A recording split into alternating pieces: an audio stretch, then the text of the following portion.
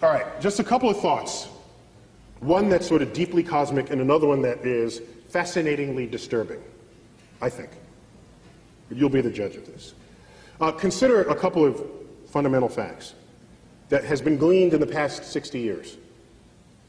That the ingredients, if you had asked your chemistry teacher 50 years ago, once you looked at that mysterious chart of boxes that sat in front of your class, the periodic table of elements, where did those elements come from?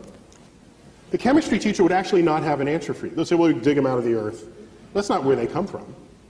It took modern astrophysics to determine the origin of the chemical elements. We observe stars. We know what goes on in their center. They explode, laying bare their contents.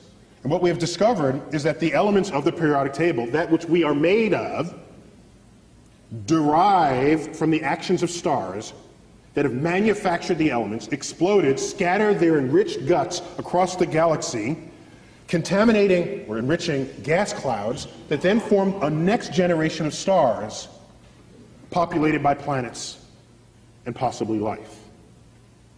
And so, when you look at the ingredients of the universe, the number one ingredient is hydrogen. Next is helium. Next is carbon. Hydrogen, helium, oxygen, carbon, nitrogen. Those are the top ingredients in the universe. Now you say, well, okay, that's kind of cool. Well, and you look at Earth, because we like thinking of ourselves as special. We say, oh, we're special. Well, what are we made of? Well, what's the number one sort of molecule in the body? It's water. It's water. Well, what's water made of? H2O, hydrogen and oxygen.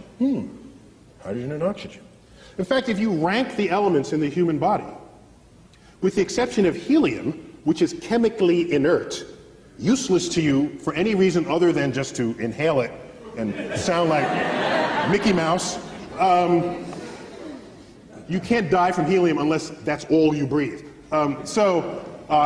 Number one in the human body is hydrogen. Matches the universe. Number two is oxygen. Matches the universe. Number three, carbon.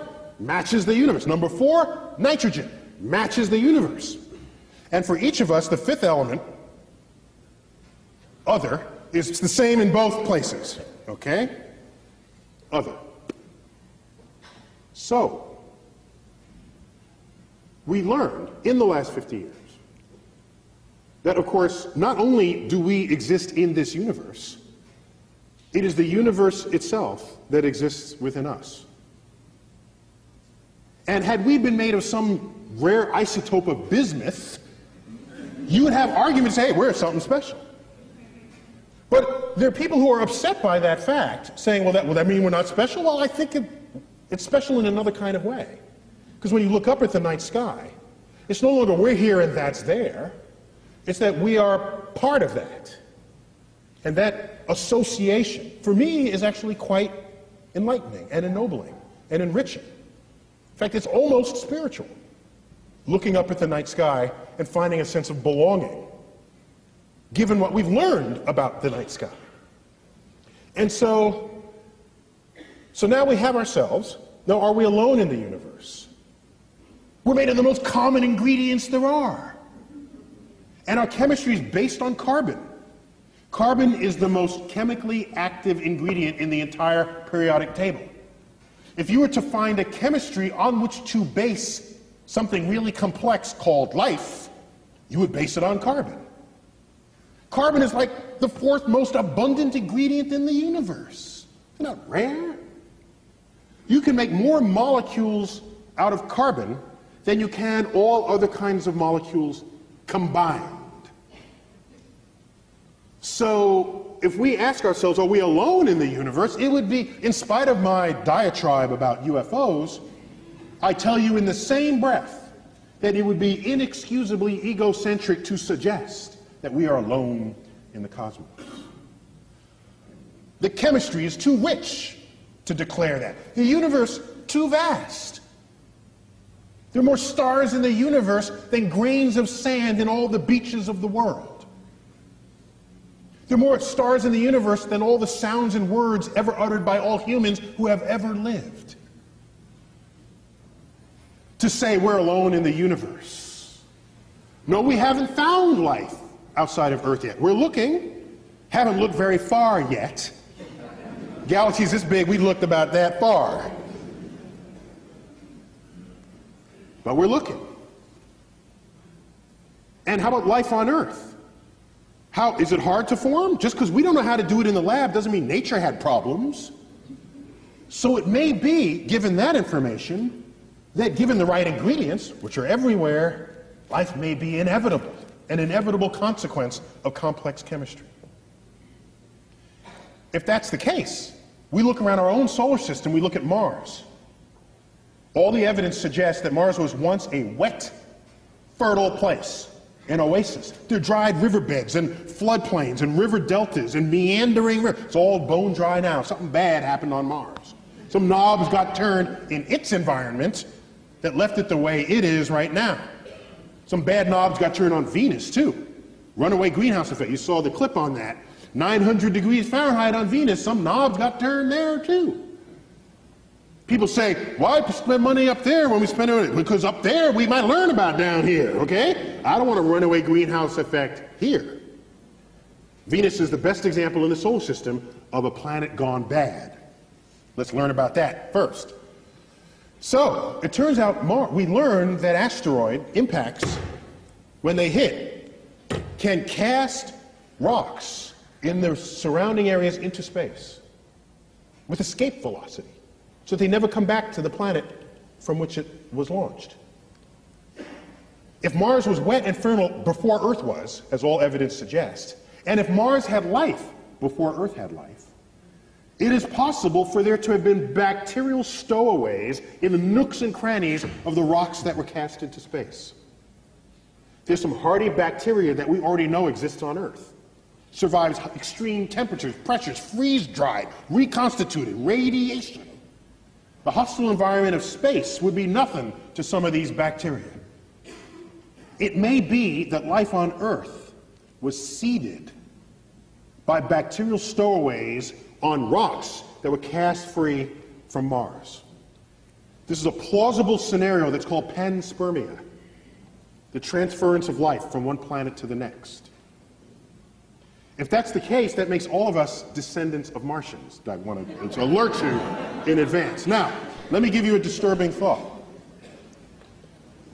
A fascinatingly disturbing thought, and we'll leave you on that note.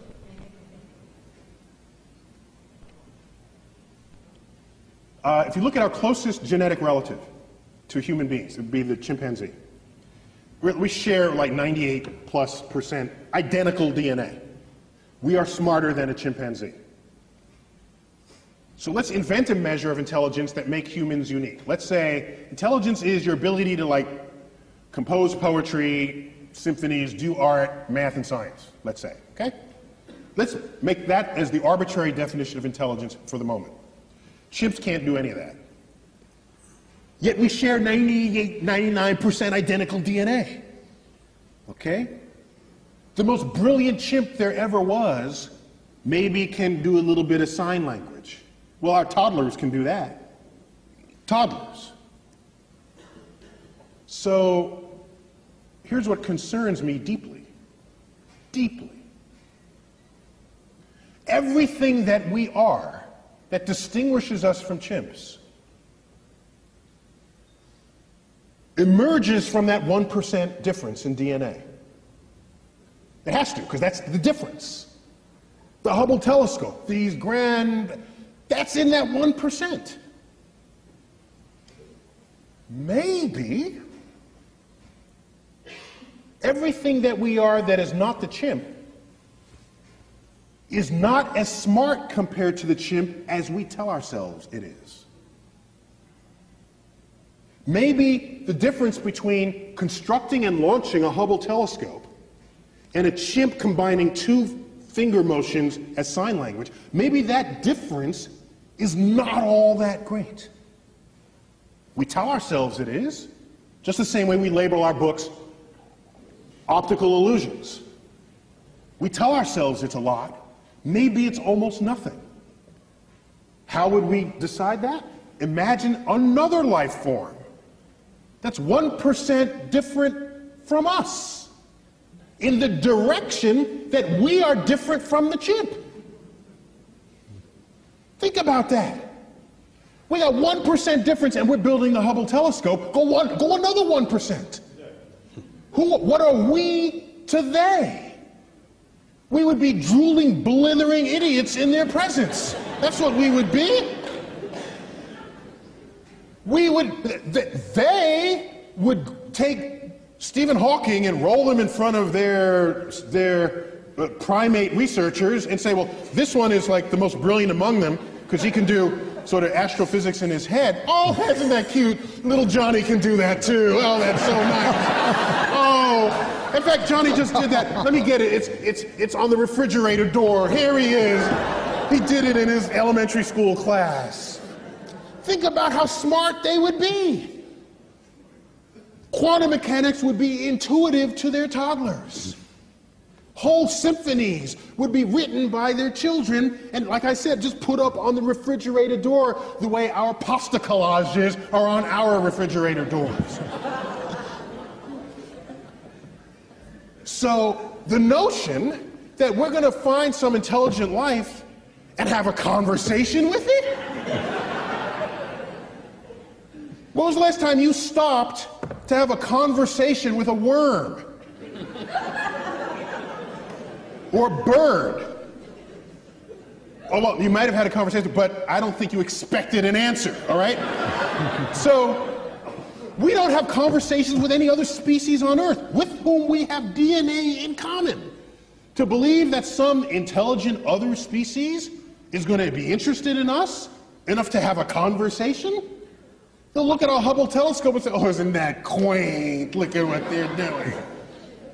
So I lay awake at nights wondering whether simply we as a species are simply too stupid to figure out the universe that we're investigating. And maybe we need some other species, 1% smarter than we are, for which string theory would be intuitive, for which all the greatest mysteries of the universe, from dark matter, dark energy, the origins of life, and all the frontiers of our thought, would be something that they would just self-intuit.